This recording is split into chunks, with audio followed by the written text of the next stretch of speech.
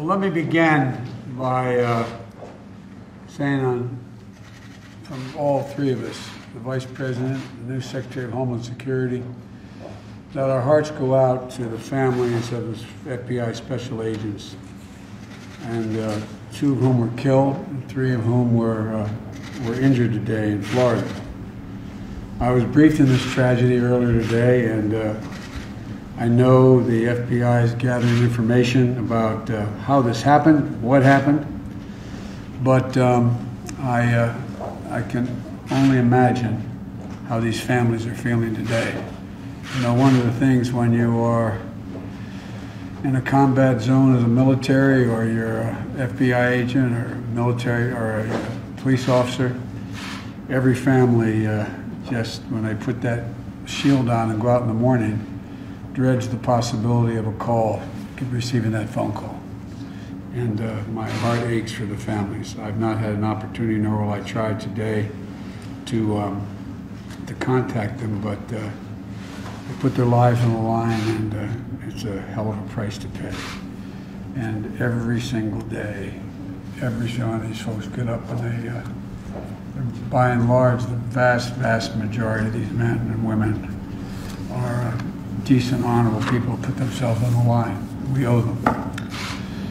But the purpose of my asking you here today is I want to congratulate the new Secretary Mayorkas, who's going to take on an easy job, nothing to it, Homeland Security, and going to deal, looking forward to his leadership and working with Congress on a lot of issues, including the immigration bill that has, I think, great support in both chambers.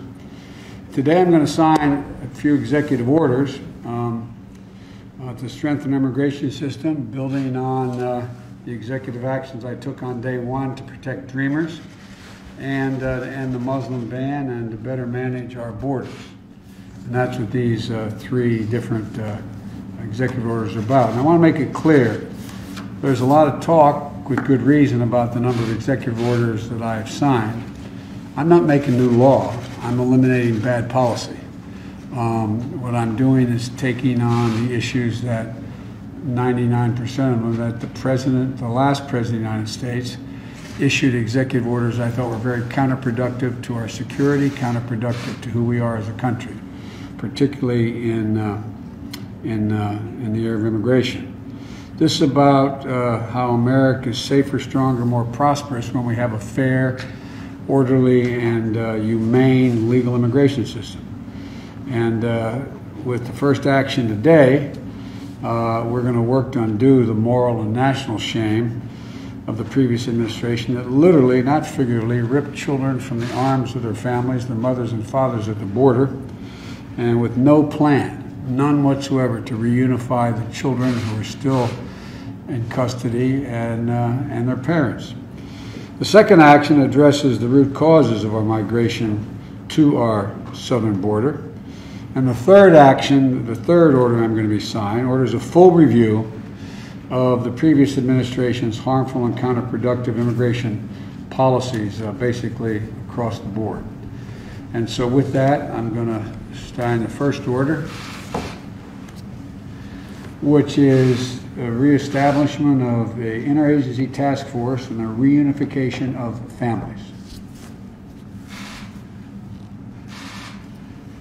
And remove the stain on our reputation for what the separations caused.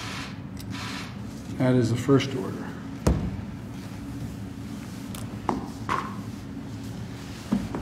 The second order I'm signing is creating a comprehensive regional framework to address the causes of migration and to manage migration throughout the North and Central America, and to provide a safe and orderly processing of asylum seekers at the United States border.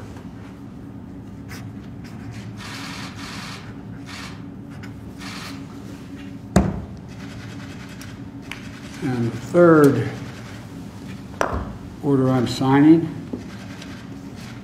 is restoring the faith in our legal immigration system and strengthening immigration and inclusion efforts for new Americans.